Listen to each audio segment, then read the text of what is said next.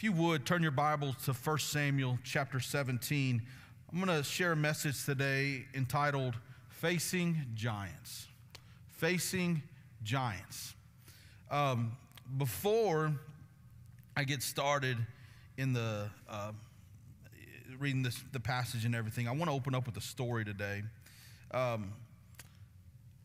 Several years back, many of you know this already about me, but one thing about me is I'm a huge Dallas Cowboys fan, okay?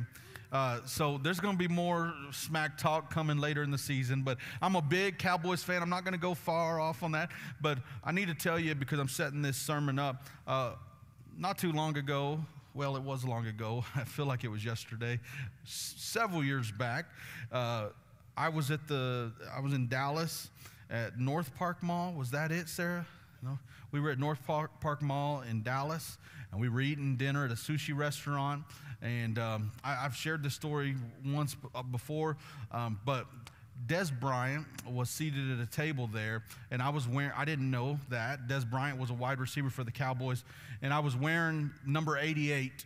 I was wearing his jersey. I was throwing up the X because, it's my boys. I got to represent. And so anyways, we're eating sushi, and I began to walk out of the restaurant, and there's this gentleman who turned around, and he said, "Hey, man, nice jersey." And I was like, "Hey, thank you," and he looked at me, and he was just, like, looking at me in the eyes, like, making sure, like, you know who I am, And I was like, "Yeah, man, Dez?" Like, it clicked. I was like, "Dez Bryant?"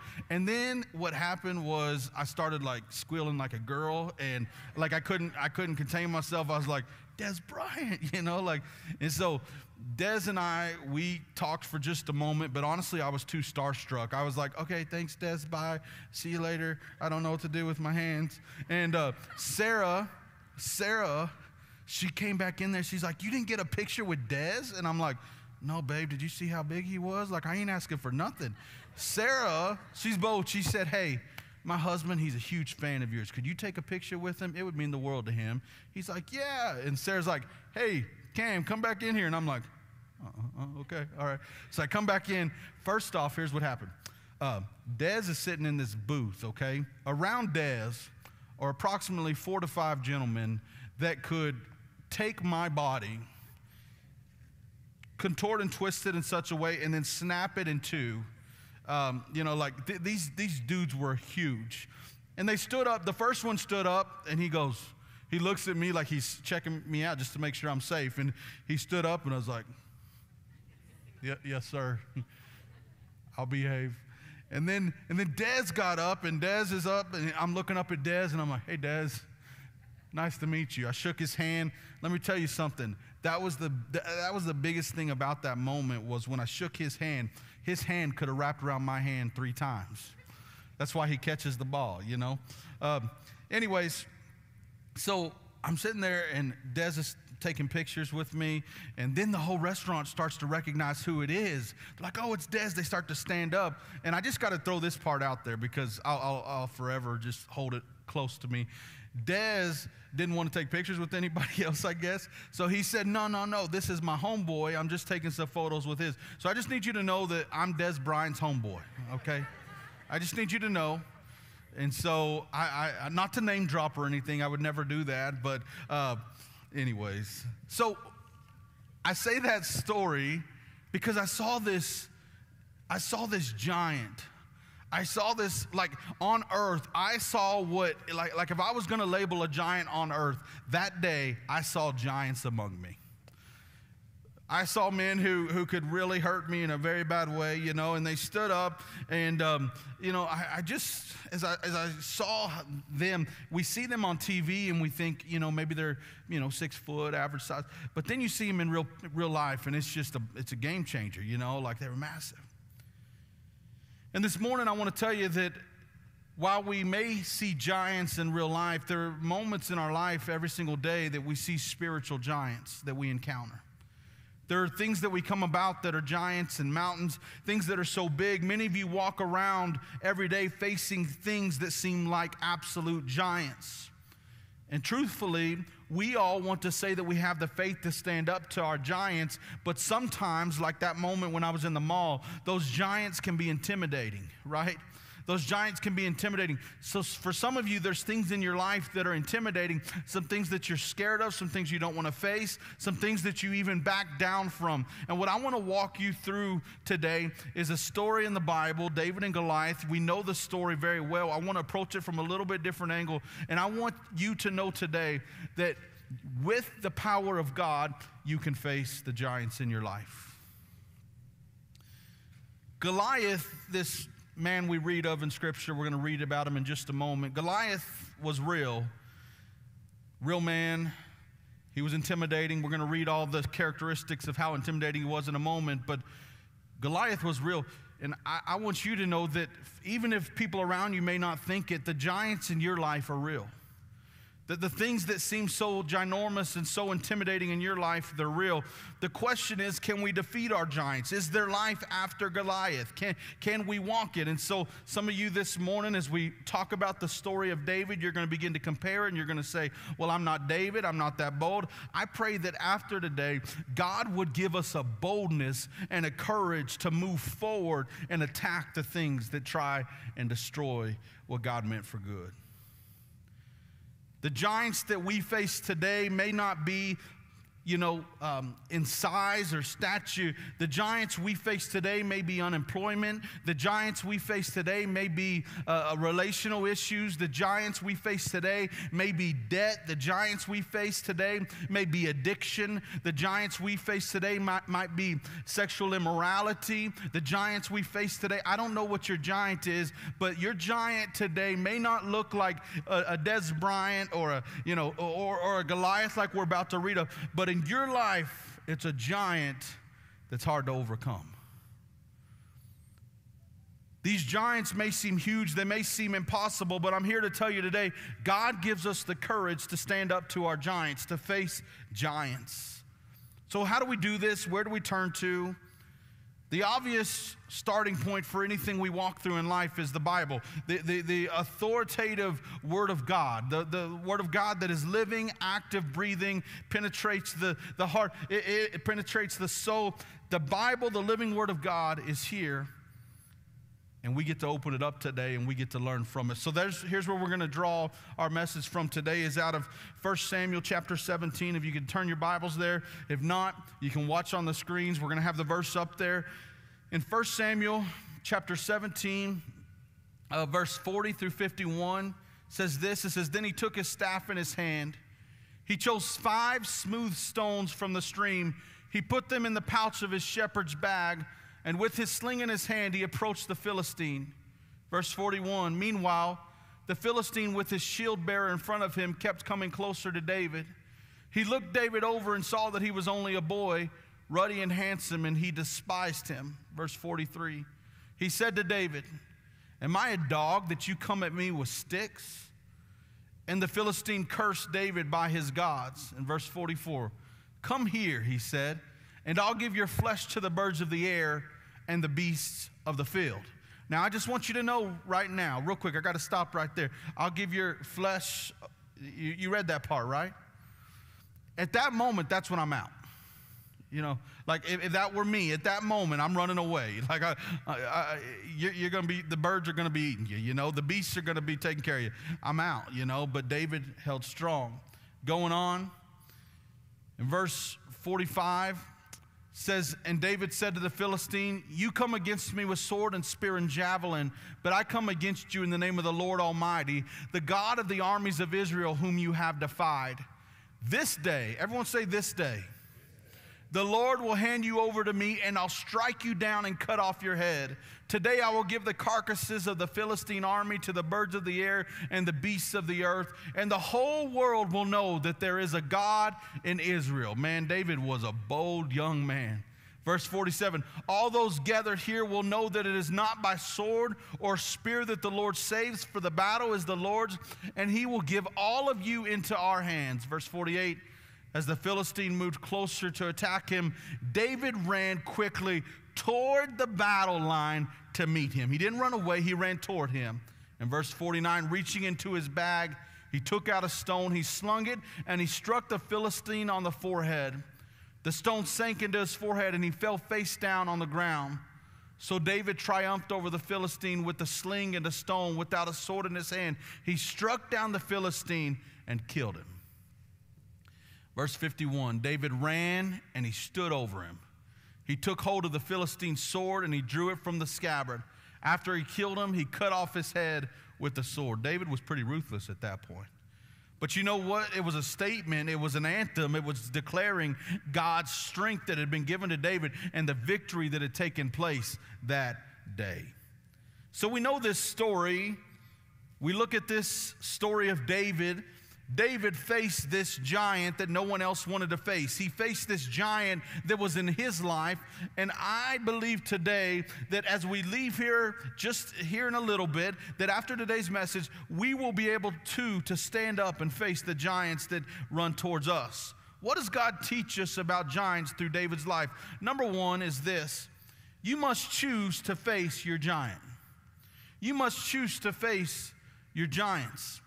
1 Samuel 17:16, it says, for 40 days the Philistine came forward every morning and evening and took his stand. So for 40 days, Goliath kept coming, and he's looking for somebody to challenge him. Nobody would. And this small young boy named David, Mario, said, you know what? I got this. Hold on a second. I got this. And David came, and he came with the confidence, and we're going to talk more about that in just a minute. But let me say this: if you don't choose to stand up to your giants, if you don't choose to face your giants will determine your destiny. If you don't choose to face the sin in your life, if you don't choose to face the addiction in your life, if you don't choose to face the depression and the anxiety, if you don't choose to face the things in your life that are impure, the things in your life that are destroying your joy, if you don't choose to face those things, they will determine your destiny. The first thing David had to do was he had to make up his mind that he was going to face his giant, that he was going to, when everyone else was wanting to back down, David said, you know what, I'm going to run up. I'm going to run up. And so the first part of winning any battle is accepting the challenge. If you're going to win the things that you're facing right now, you've got to accept the challenge. And the problem with Christianity today in America is too many of us, whenever our problems come and our circumstances may arise and things may seem like they're going south, too many of us, instead of standing up with a boldness and authority, we run away, we cower down, and we let the enemy have victory. We talked about that a few weeks ago. And I feel like in 2023, God is calling, He's looking for a church of the church of America, the church in the world, the global church. He's looking for us to stand up and begin to face the things that are trying to destroy us. No longer will we take a back seat and be defeated. David did it, this young shepherd boy. I think of the Israelites in Numbers chapter 13. The Lord told Moses to send spies to the land of Canaan.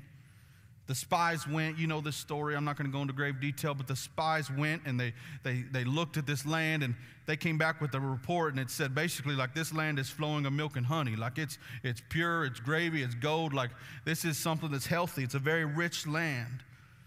It was great, but instead of moving forward into the promised land, instead of moving forward into that land and inheriting that land, they chose to back down because of the people that controlled the land. They chose to back down because of the things that intimidated them, the people that intimidated them. Are you following me this morning?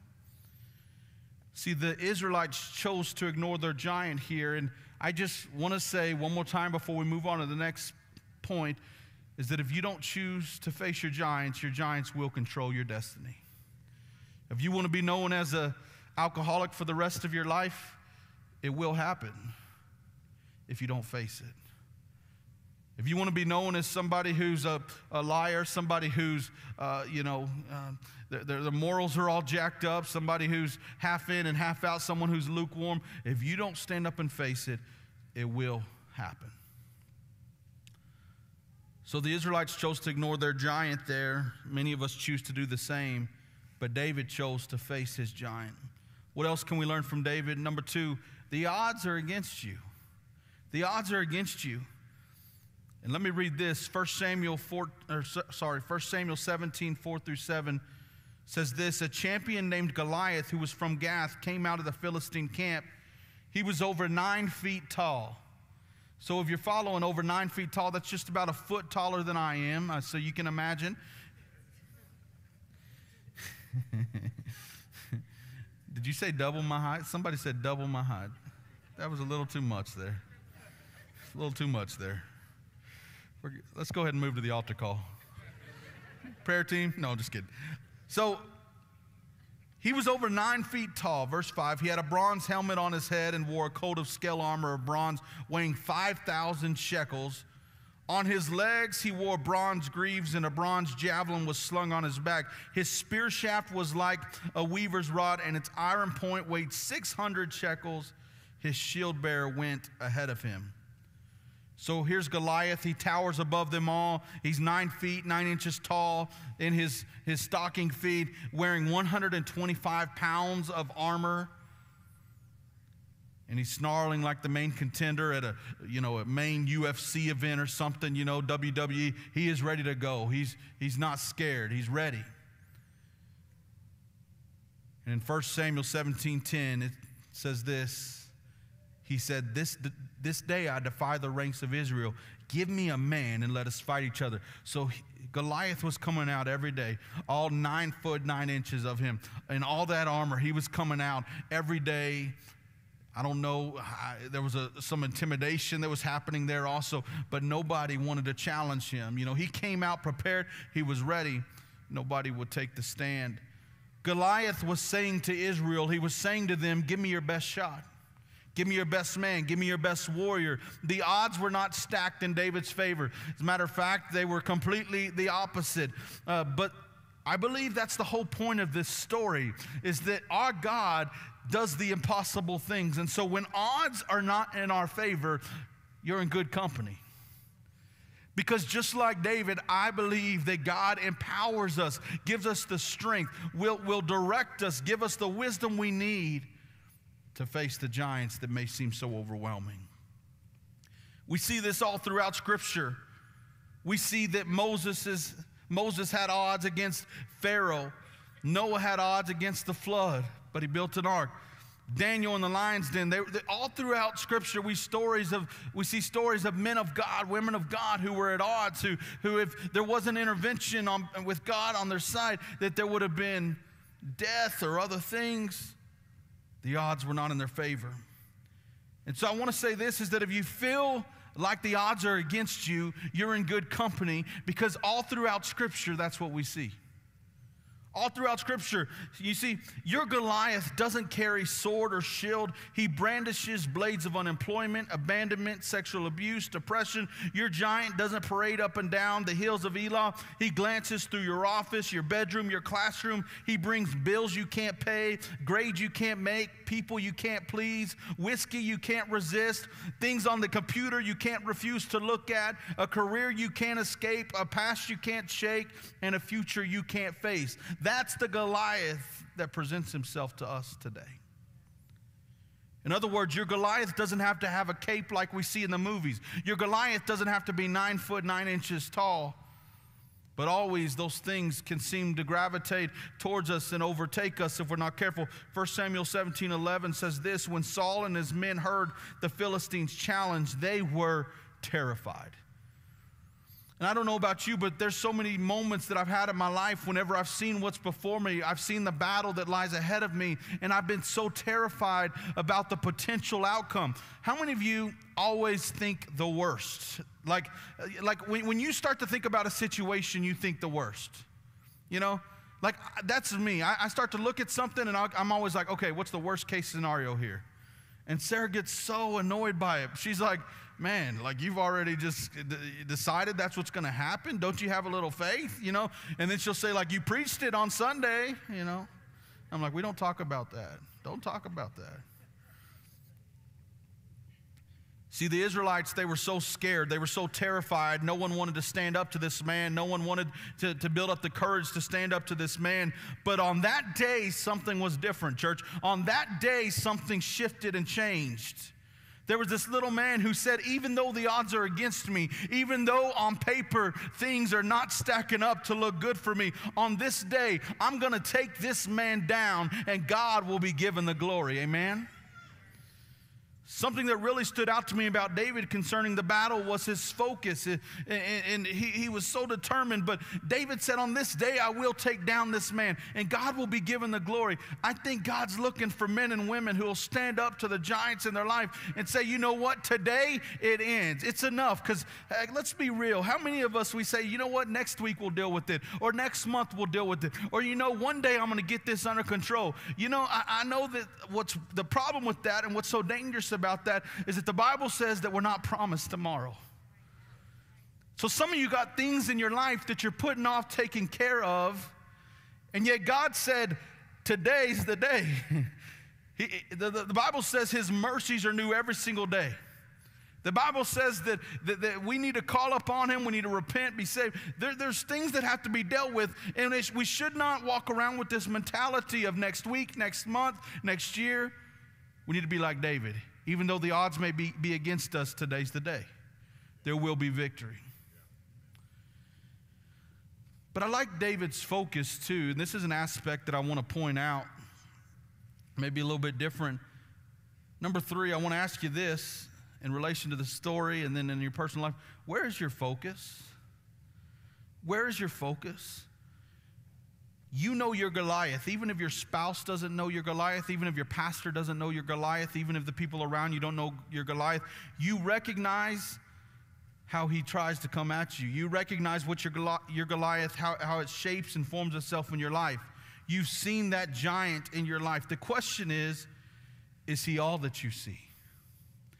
Is that Goliath in your life the only thing that you see? When you see that hurdle, when you see that financial obstacle, when you see that addiction, are your eyes only focused on the problem and not a potential solution? You know the voice of your Goliath, you know Satan's temptation, the accuser of the brethren. Think about this for a moment though. David saw and heard more. He refused to focus just on what everyone else was saying. Everyone else, can you imagine they were all saying, hey, David, and talking to other men amongst themselves. I mean, I imagine them like in this little tent somewhere and being like, hey, look, this dude's 9'9". None of us really got a chance. I think it's best if we stay here and we just camp out until we run out of food, and, you know, God will take us home that way. You know, we don't have to go out there to Godzilla. Let's just stay here, you know. Trying to talk to themselves and justify different things. But David was like, something was different about him. His focus was different. David saw and heard more. David's first discussion, although it was about Goliath, it was on the Lord. Listen to this in 1 Samuel 17:26. David says this, he says, who is this uncircumcised Philistine that he defied the armies of the living God? Everyone else was focused on how big the man was. Everyone else was focused on how huge this dude was and how intimidating he was. David said, who is it that's defying my Lord? Who is it that's trying to say that they can take me when I've got the God on my side, the creator of the universe on my side? David's focus was different. David operated with a different mentality than so many of us do today. Are you listening? All right, 4 of you.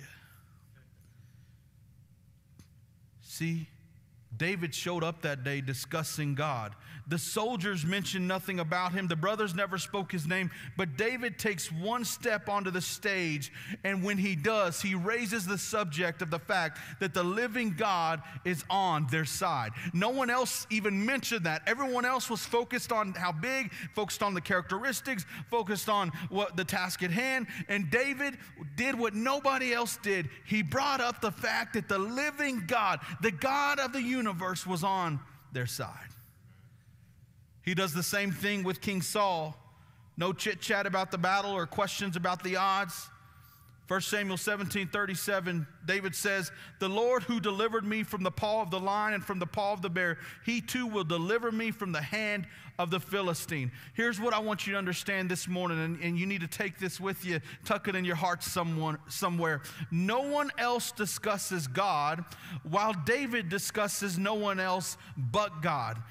They were so focused on their giant that they didn't bring God into the equation. Some of you have allowed the things in your life to hover over you in such a way and have such a stronghold in your life that it's the only thing you fixate your mind on. Some of you couples are in here today and you're always arguing over the same thing. You're always fighting over the same thing. Some of you are in a financial burden. Some of you, I've talked about it before, and I referenced it earlier, you're facing addictions. There's things you know in your life that the Holy Spirit's convicted you about that you need to let go. And it's the only thing you keep your eyes on is how hard it will be to let go and how big it is and how massive the financial burden is, or how hard it will be to let that addiction go.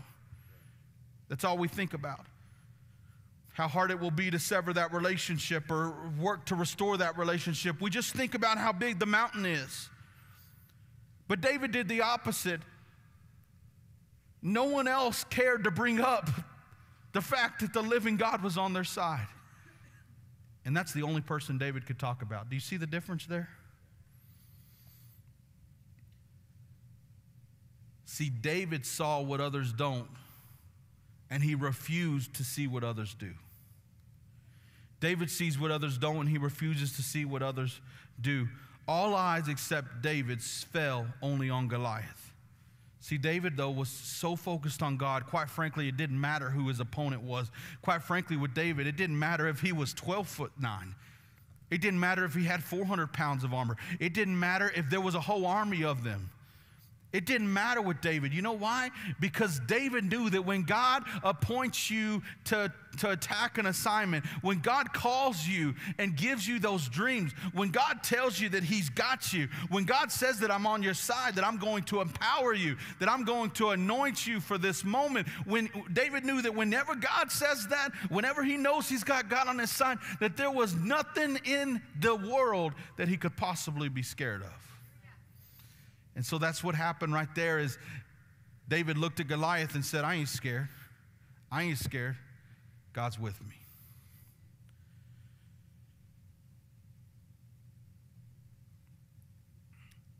First Samuel 17:45 says this. Look at David's battle cry here in 1 Samuel 17:45. It says, you come to me with a sword, with a spear, and with a javelin. But I come to you in the name of the Lord of hosts, the God of the armies of Israel. He says, I have the armies of Israel on my side. Some of you today, you feel like you're walking into battle alone. You feel like you're walking onto the war zone. You're walking in the middle of the war zone, and you're left out there by yourself. Can I tell you something?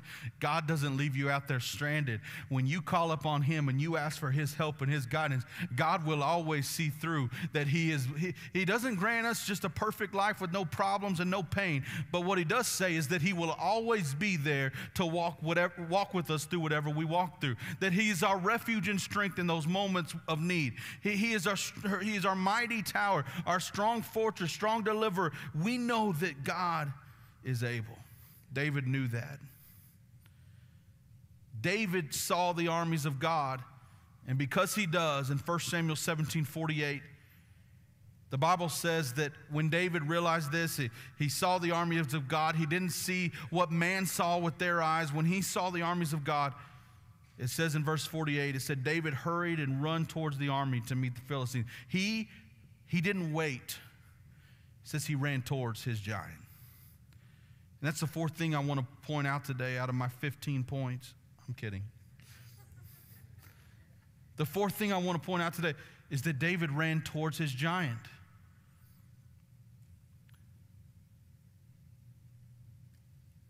You might say David knew how to get ahead of his giant.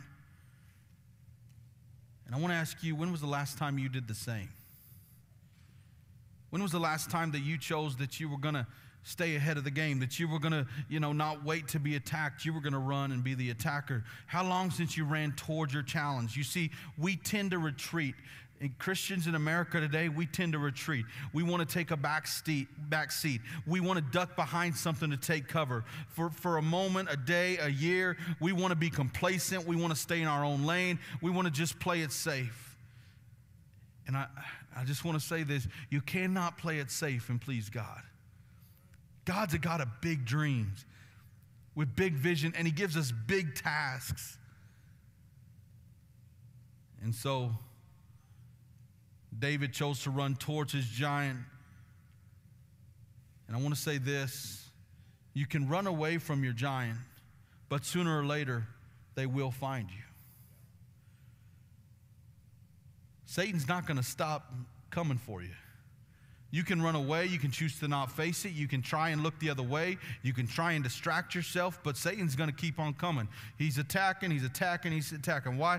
We talked about it a few weeks ago. He's here to steal, kill, destroy. And so because of that, you can run away, but sooner or later, your giants will find you. I always teach that as Christians, we should not operate with a defensive mentality. In other words, we don't sit back and wait.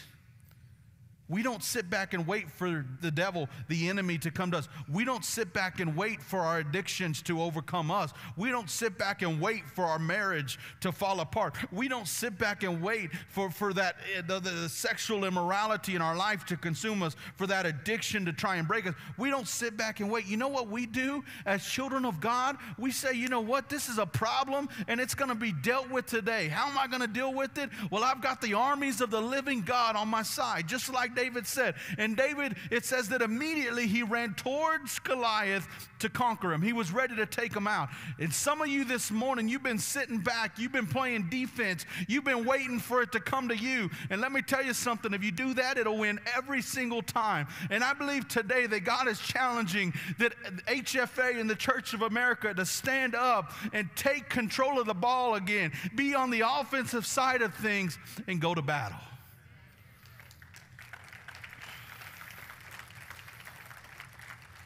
Don't sit back on defense. Try a different tactic. Rush towards your giant with a God-saturated soul. What I was talking about a minute ago just after worship.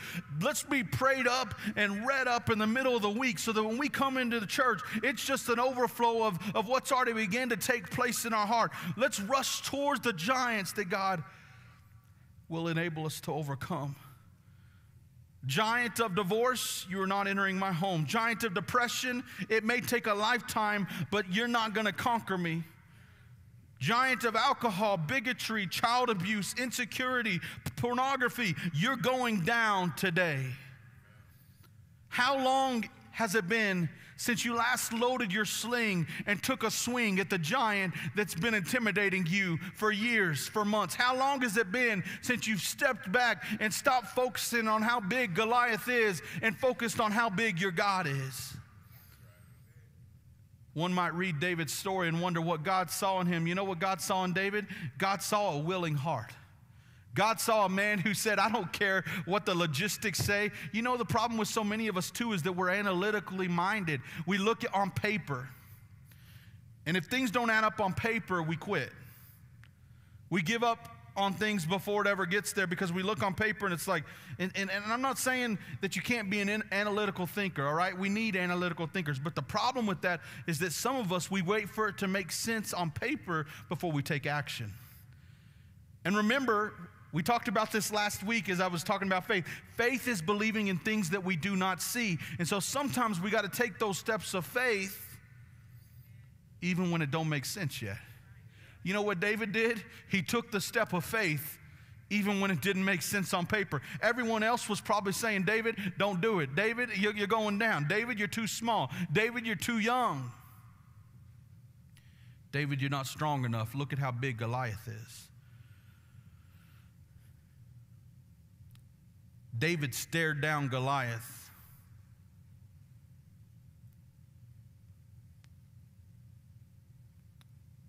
There were so many things about David. We could read through his life. David had his downfalls. We know the story of him and Bathsheba, what took place there.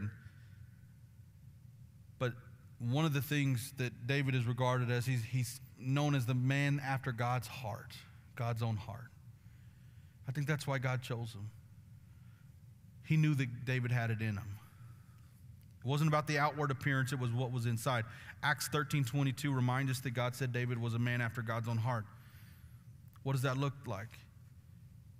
Well, God saw him as such, gives hope to us all. God saw him as a man after his own heart. That means that for each of us today, so little to offer, God just needed a willing vessel. We may look at David, we may look at David's stature and say it's not good enough, it's not big enough. God just needed a heart to work with. And so I'm going to mess with your theology for just a moment, and it's going to be on the screen. Perfect souls would find David's story very disappointing, because God didn't use somebody who was perfect. He didn't use somebody who was 10 foot tall. He didn't use somebody who was the most perfect person in the world. I just mentioned the story of him and Bathsheba. Like, God didn't use somebody who had it all together. God just looked for somebody who was willing, somebody who was obedient, someone who would answer the call. Many of us are trying to wait until we're perfect before we fix things. Many of us wait till we attend church a certain amount of time. You know, see, we should find it reassuring that God used David. See, because if God can use David to conquer a giant, he can use anyone. If God can use Saul, a murderer and persecutor of Christians, to go on to write a third of the New Testament, come on somebody, he can use you. If God can use Peter, who denied him, the Bible says Peter denied him 3 times. If God can use Peter to go on, and we read in the book of Acts where Peter preached a message, and it was one of the greatest evangelistic days in the history of the church. It said thousands were added to the kingdom that day. If God can use those men, if God can use them, I'm telling you this morning, he can use you. Your giant doesn't stand a chance if you focus on God and his strength to fight your battle. The heart God loved was a checkered one. We need David's story. Giants lurk in our neighborhoods. There's rejection, there's failure, there's revenge, there's remorse. Giants, we must face them. Yet, know this today, church. Know this, men and women of God. You do not face your giants alone. You face your giants with the living God who is active, who is breathing, who is ready to go to battle with you. We know how the story ends. We know who's victorious in the end.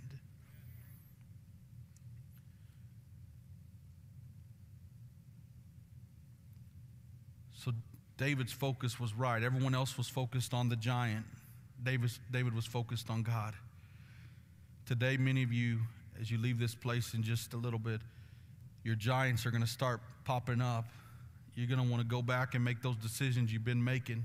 You're going to go back and do those things. You want to talk how you talked. You're going to still be in that little mess that you're in. And it's going to seem so big. Just know this.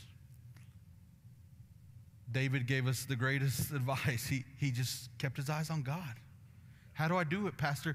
Keep your eyes on God. How do I overcome that mountain? Keep looking up. Sons and daughters of the King, keep looking up. He's with you.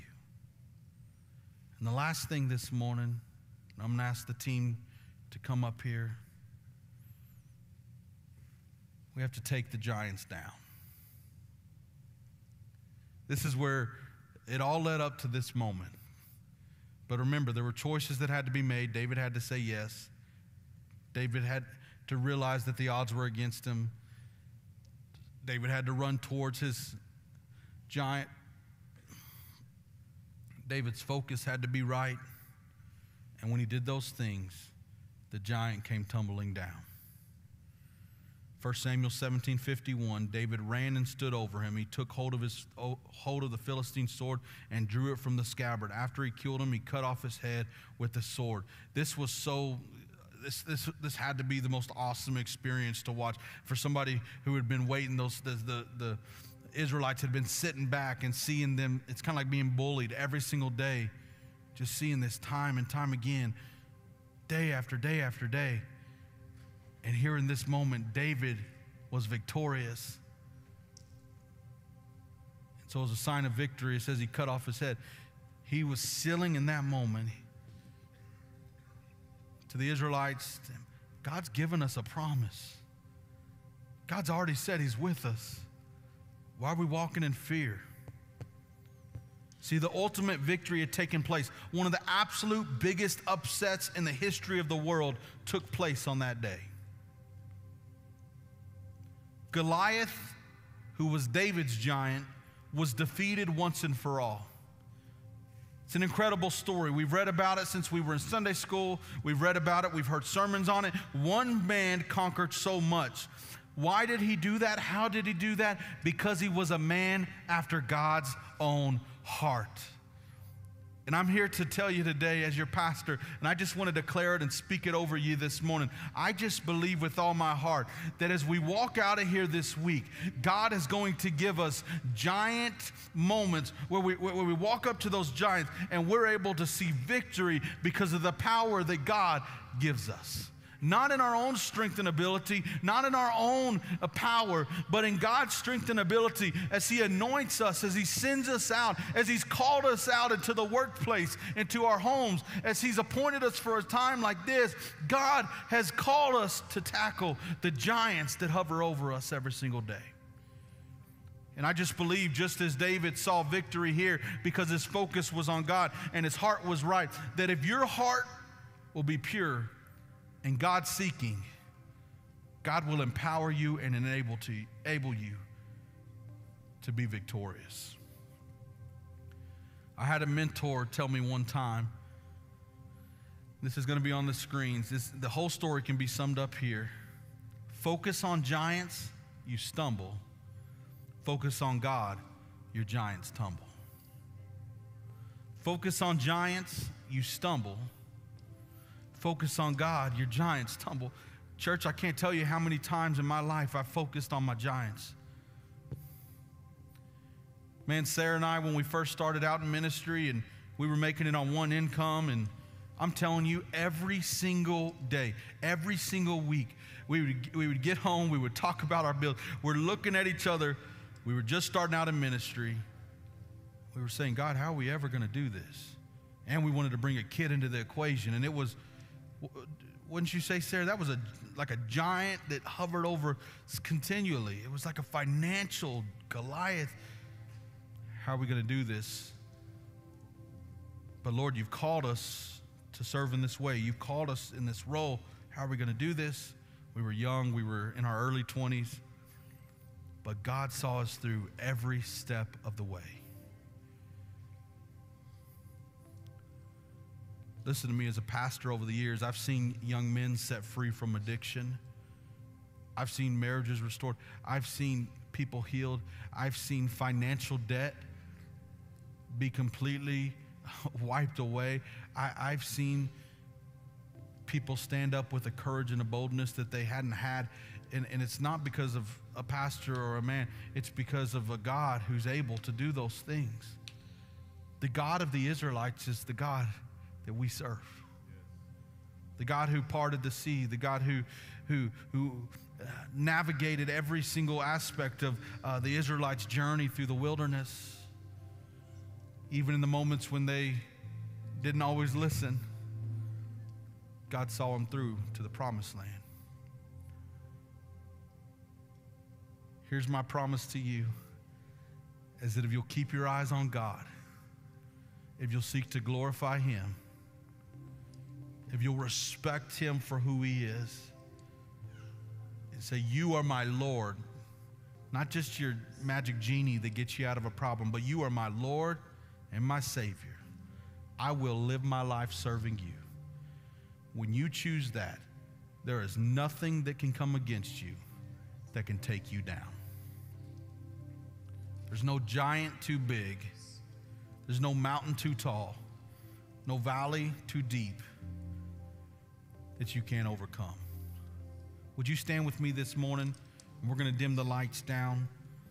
Lift your eyes to the one who can help you face the giants in your life. The God who made a miracle out of David. Church, He stands ready to make a miracle out of you today. Some of you in here today have listened to this message and you would say that you don't have a relationship with God in the first place. Well, today's your opportunity to get to know Him. Some of you would say, you know what, Pastor, my giants are too big. I've got no hope. I've given up already. Can I just tell you today, don't give up. Don't stop pressing in. Don't stop pursuing God, because our eternal God, the victorious one, is with you. Some of you feel like you're fighting every single battle alone because you've not allowed God to come into your heart. Some of you feel like you're fighting every battle alone because the things that you're fighting, you're not willing to surrender. And this morning, I just believe like God's challenging us as a body to come and surrender those things. He's challenging us to come and lay them down. And so I declare that today, from this point forward, may the people of HFA stand up and rise up with a boldness. May we walk as David did. May we have the courage that David did, knowing that we aren't alone, knowing that the battle is not ours to fight. May we understand that the God of Abraham, Isaac, and Jacob is on our side. The God of Moses is on our side. Jesus, the one who set people free, who healed the sick, who healed the blind, who healed the deaf, who raised from the dead, the one who multiplied the loaves of bread and the fish, the one who did all these things, who was nailed to a cross because of our sin, but 3 days later rose again. That God who's been victorious time and time again all throughout the Word of God and has been victorious in different moments of your life. I know that you've had those moments too. He is here today, and He's ready to walk with you towards your giant to take back what the enemies tried to steal from you.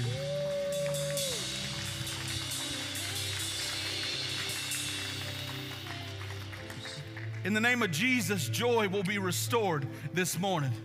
Yes. In the name of Jesus, chains of addiction will break. Yes. In the name of Jesus, mountains will become hills. In the name of Jesus, those oceans will part once again in your life, and you'll see the mercy of God, the God in all of His glory begin to manifest Himself in your life.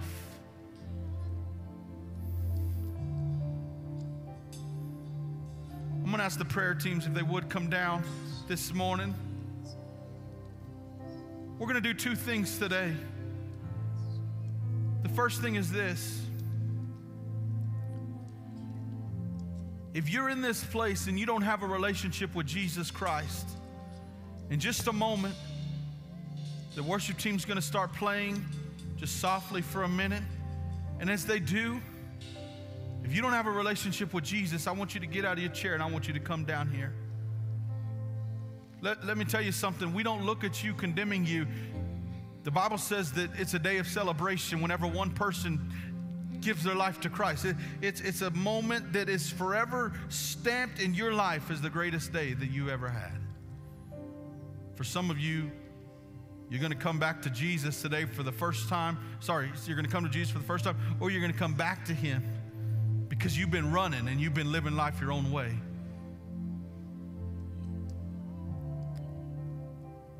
And the second thing is, some of you got some giants in your life that seem too big, and you've been running backwards. You've been trying to run away from them. It's like a game of hide and seek. You've been trying to hide, waiting for him to come to find you, waiting for that giant to come find you. And today, I just believe with everything in me that God's asking us to take victory. He's asking us to take it back. He's asking us to walk forward, to move forward, to stand up and claim what's rightly ours by the power of Jesus Christ. Amen. Thank you guys for joining us for this week's service. If you asked Jesus to come into your heart or you rededicated your life, we want to know about it. So stay connected with us on our website. You'll see it below the screen. You'll go to connect. You'll go to prayer request, whatever it is that you need. We want to stay connected with you. Fill out the connect card with all your information. We promise not to blow up your email with a junk mail or anything like that, or call you or send you out mass text. We just want to know your information in case you need us. We are here for you. So we can't wait to see you guys next week. Please join us.